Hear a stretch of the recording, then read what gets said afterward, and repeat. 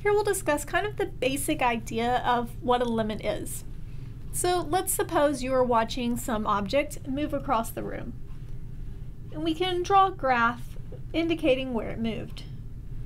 However, for just a second you closed your eyes, so you're not really sure what happened during that second.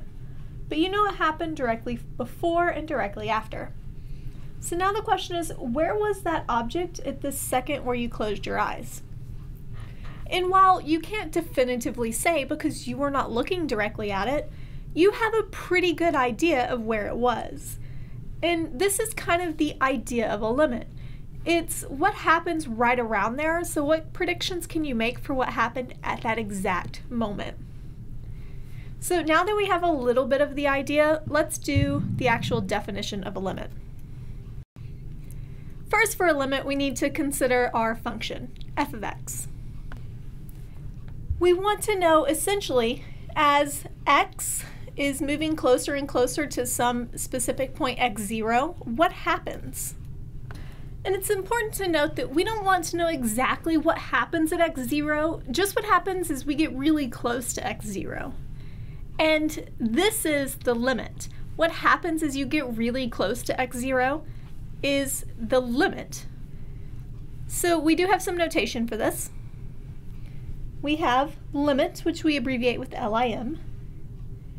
We write x arrow x0. Keep in mind that x0 is a known point. F of x equal to a number L. So this is our notation for a limit.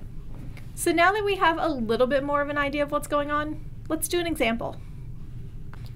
Here we can see a graph, and I have two limits written down at the bottom that we're going to try to evaluate. The first is the limit as x approaches -2. So we want x to be -2, and we're going to consider what's happening really close to that and see exactly what's going on in the y direction. Well, notice as we're getting closer and closer to -2, the y direction is getting closer and closer to the number 2. And this is exactly what the limit is. Even though our function is actually not defined at -2, we are able to find the limit. We want to know what happens close to it. What about at 4? Now we want to look right around 4 and see exactly what's going on with the function. And we can see that both sides of this function are getting closer and closer and closer to 0. Even though my actual function defined at 4 is equal to 2, the limit is actually 0 because we don't actually care what happens to our function at that particular point. We just want to know what's happening very, very, very close to it. And very close to the point x equal to 4, we're getting very close to y equal to 0. Next, let's look at this graph. The limit as f of x approaches 0. Well, we want to look what happens right around the point 0 and see exactly what our graph is doing. Well, notice on one side it's getting really, really close to -3, or +3, and on the other side it's getting really close to -2.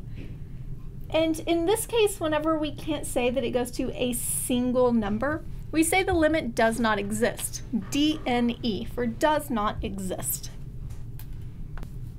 Another example, this is a function. We want to know what the limit as x approaches 0 is. So once again, we're going to look right around 0. And if we do that, we'll notice on both sides, this number is getting really, really, really big in the y direction. And in fact, it's just increasing without bound. When that happens, we say the limit is equal to infinity. In this case, there's not a particular number that it's approaching. Instead, it's just going to go off forever. So our limit is infinite.